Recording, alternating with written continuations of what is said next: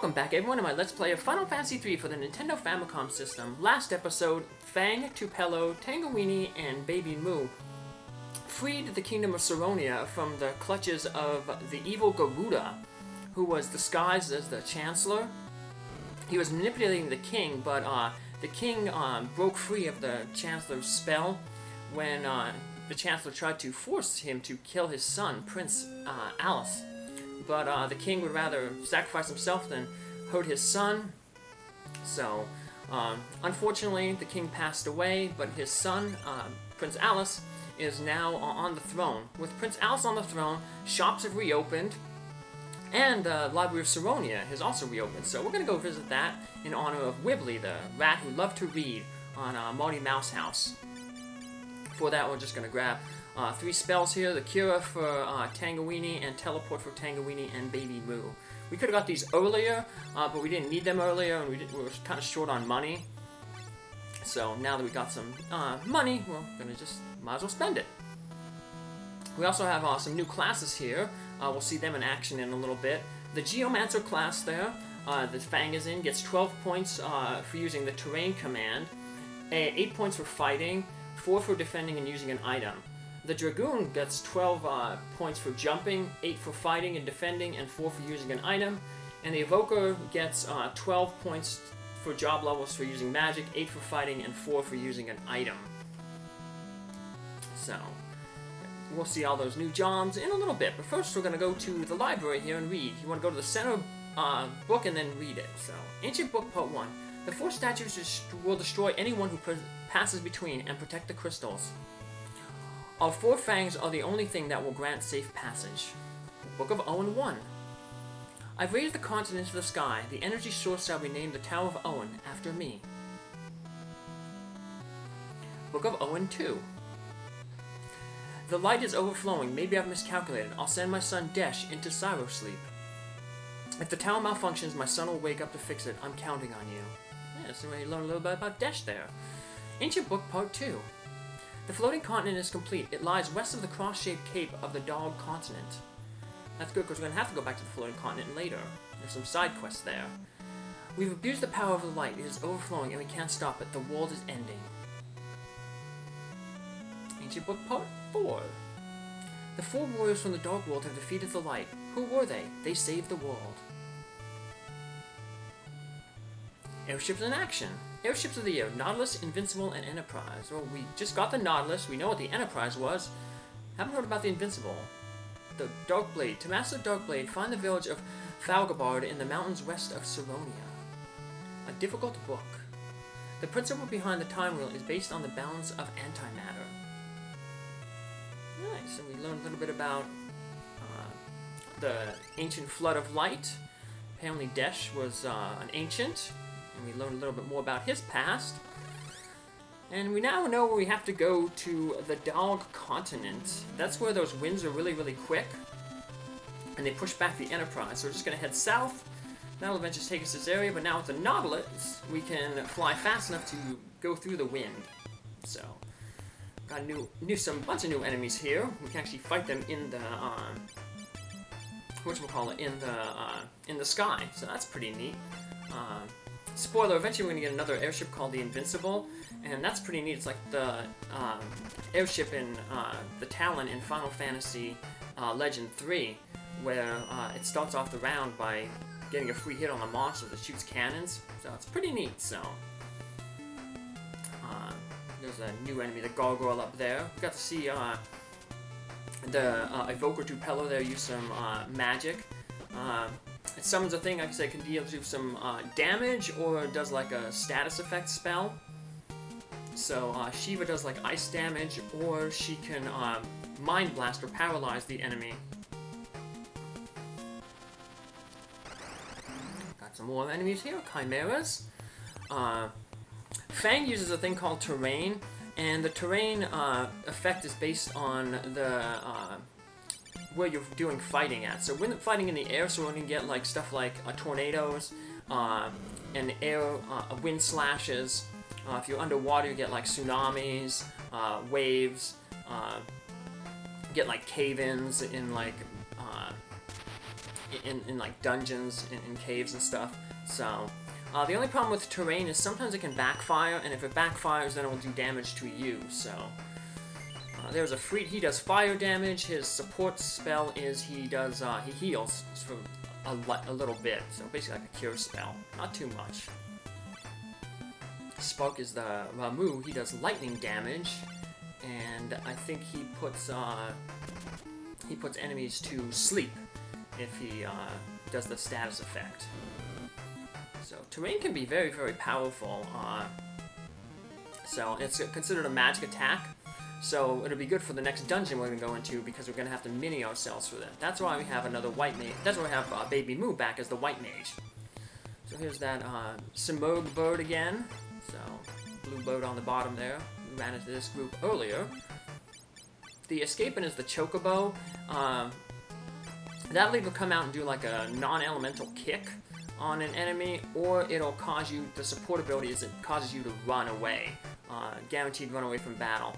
But the guaranteed run away is, it's very rare. Usually what happens is the Chocobo is supposed to do that, it'll come out and it'll,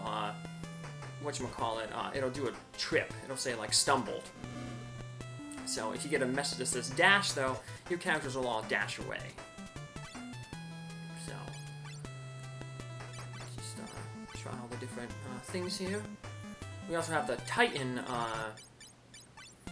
summon, but we don't have enough levels to use that one yet. But we will shortly, so we just gotta gain another level, and we'll be able to use the Titan.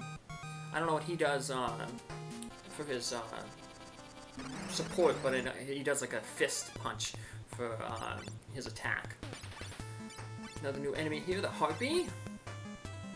There are 5 enemies in here, so we have to, after the Harpy, the last one we have is a Blizzard fly enemy. So, terrain, like I said, doing really good there, taking out the Harpy in one hit. So we're just going to farm that final enemy here real quick. Just fly around a little bit. Going down. And here we go, the Frost Fly.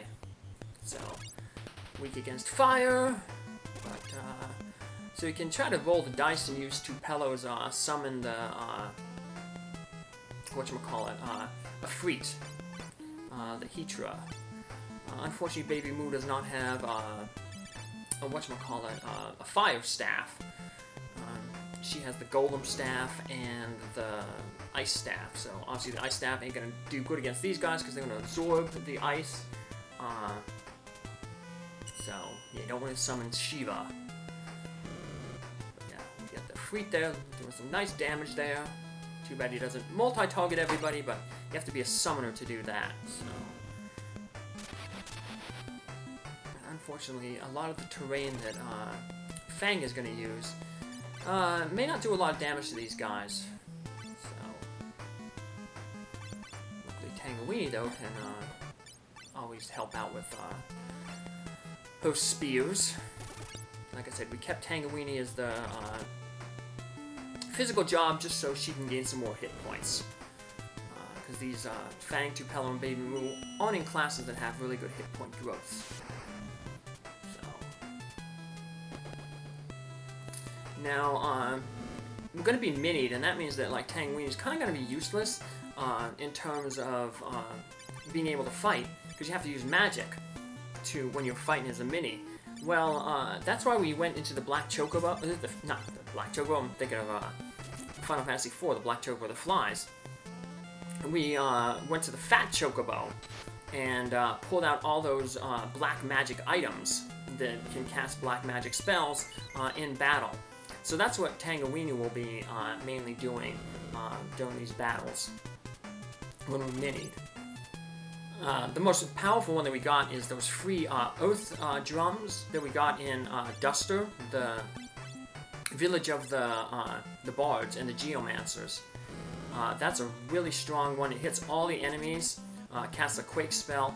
There'll be a few enemies in the mini cave that we're going into that are ground based. So you want to save the Oath drums for them.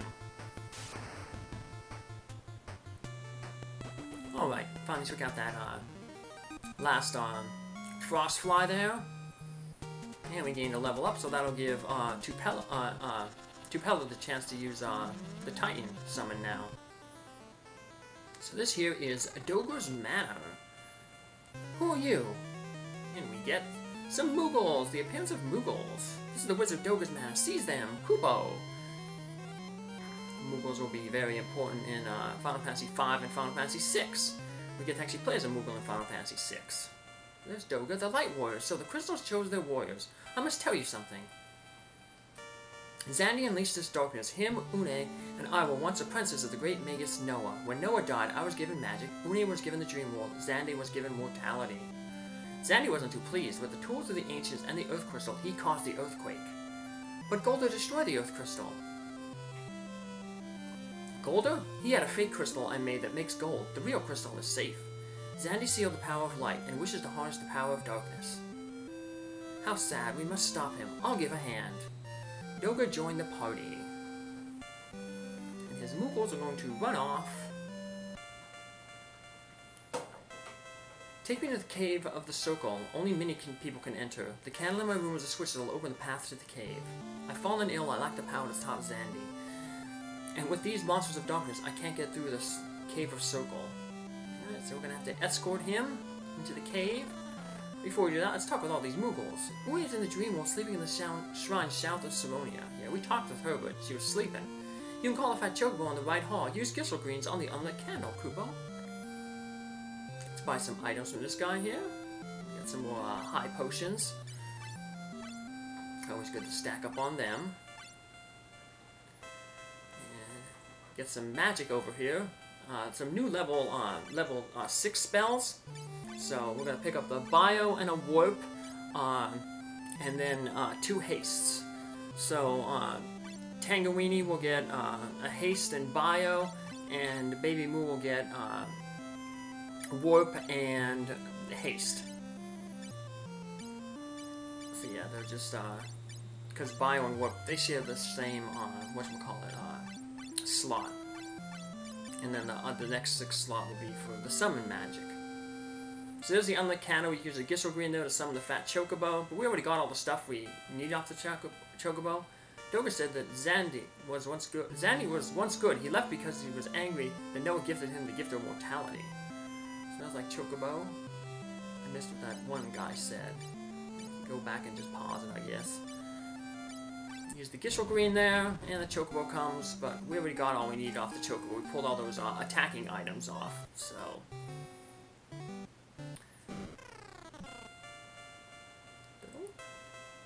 Find a high potion in the bookshelf. Doga, are you going to the Cave of Circle? Be careful, Kupo. The Cave of Circle leads to the Dark World. It's filled with monsters. Doga, be safe. The magic water in these pots will restore your MP and health.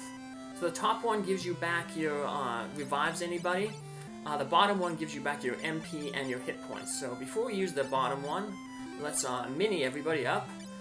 Put Fang in the back, Tangeweenie in the back row, and then we'll heal up our hit points and spell charges. Like Doga said, we have to hit the candle that opens the passageway to the Cave of Circle, and then we hop in the cave. And here we go. It's a small dungeon, 3 floors. The Cave of Circle leads to another dimension. The Eureka key is there. Eureka is where weapons of great power created by the ancients are sealed. That's kind of like a bonus dungeon. It's basically at the end of the game. You go there and you get a whole bunch of really good equipment, and that's where you can also get the final jobs, the special jobs. See, we got these flying enemies, the Flyer Mage, so we don't want to use the Oath Drums on them, but we have plenty of other stuff to use on them, so... Baby Moo can use the Arrow spell against enemies like this that are weak against air. For other enemies, she could use the one of her staffs. She can use the Ice Staff to do a little bit of ice damage, so...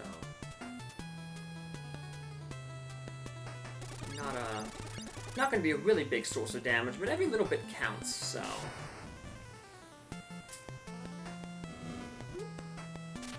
Arrow does. Might take out that one up there. Yep, finished the one off, so... Unfortunately, our terrain went backfired, so... Let's see if we have a little bit of better luck. Didn't seem to have too much good, a lot of backfiring in this area, so. And, whatchamacallit, Tangeweenie can also be a backup healer with, potions, the high potions that we got. Don't worry about, saving a slot for Minnie, or saving a thing for Minnie. We'll be warped out of this dungeon when we finish it, so we don't have to un-Minnie ourselves. We've warped out to, back to Doger's Manor, and, you know, even if you have no more mini spells left, you can just hit that healing pot, get your charge back, then un-Minnie, so. Because I think Minnie shares the slot with the arrow spell, so. Don't worry about saving, you know. Just like I said, use all those items up. So, I'll tell you enemies that are good to use the Oath Drums against. There are two groups that they're really good for. They can pretty much one-shot them. So, and that vacuum slash, good damage there. Unfortunately, we're taking a pretty decent amount of damage. Let's see what we get with Moo here. Gonna use his attack magic. Luckily, this is the last dungeon we have to really be minied in, so. I do like these kind of dungeons, though. It adds something unique to the game. So, like I said, I don't think they do this in any other Final Fantasies except for the Final Fantasy IV, the Advanced. There's an extra bonus dungeon. The twins have to do something like this. They split up, and one might have to be a toad to hit a switch to allow another one to get through the mini area. It's pretty neat, but it's a mechanic they haven't really gone back to. So, at least then, like I said, the ones that I've played up through 8.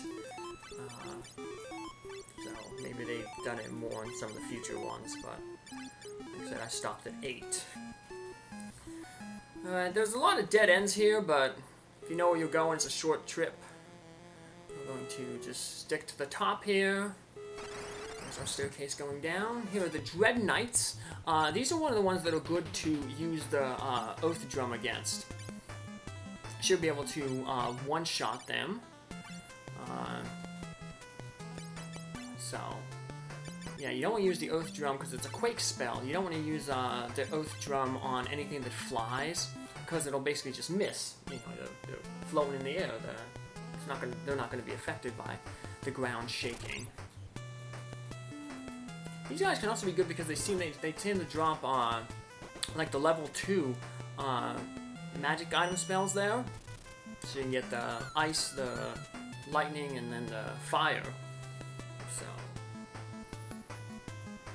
they actually seem to have a pretty decent drop rate. I got quite a few of the items off of them. So I'm just gonna mainly using my level 1 ones right now to just try to get rid of them. So you can see Baby Moo using the staff. And unfortunately, our Wind Slash did not backfire again. So.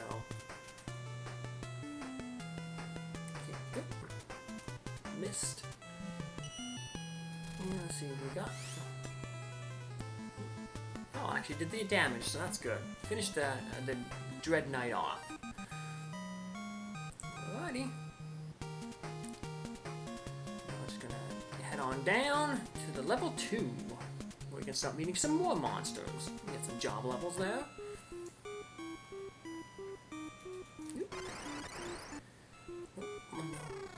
There. Okay, to the left is the dead end, so all you do is go right here. This is kind of a shorter floor. Unfortunately, there's 5 new enemies in this floor, and we kind of got to farm one on the last floor. So here's some demon horses. They appear on the 2nd and the 3rd floor. This is another enemy group that you could use that Oath Drum on. So I used one of them against some of the enemies. I think I'll do a fight with Dread Knights, so that's why I only have one Earth Drum left. So, but we'll get to see it in action here against these demon horses. Yeah, it causes a quake spell that does pretty good damage, so... There we go. Take out all those ones. And we get a high potion out of it. Alright. This is the 3rd floor. This is where we can only encounter two enemies are only encountered on this floor. So I actually off-screen farming them.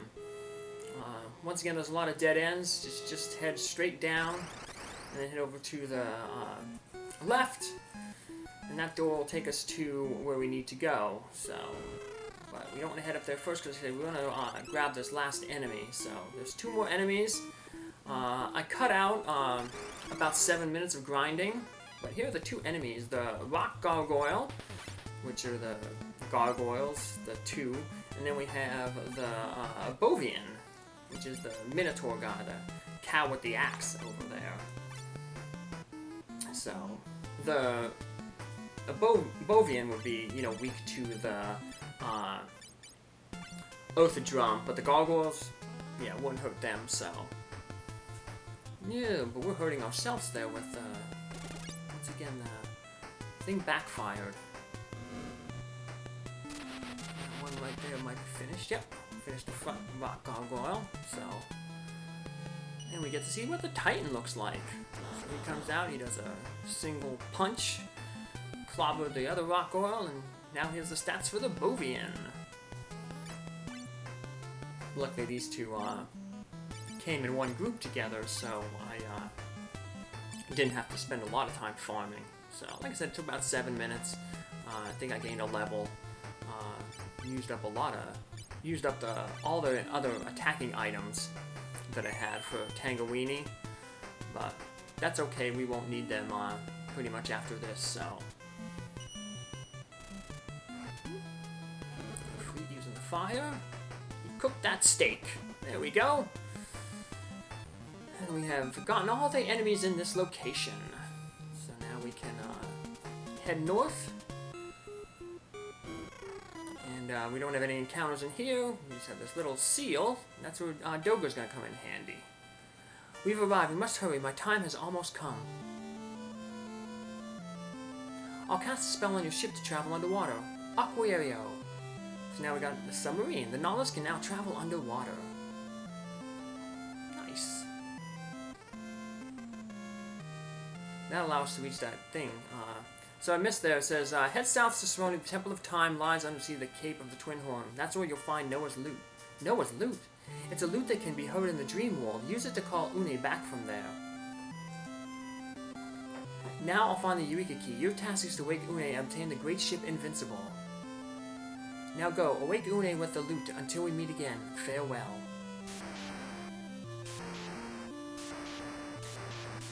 He's going to warp to try to find the Eureka Key. And then he will warp us out of here. So, nice guy. So, and until next time, Light Warriors, he's gonna warp us out of here. We just have to stand here and watch this little cutscene unfold. And all the way back outside. We'll, like I said, I'm gonna make a save here real quick.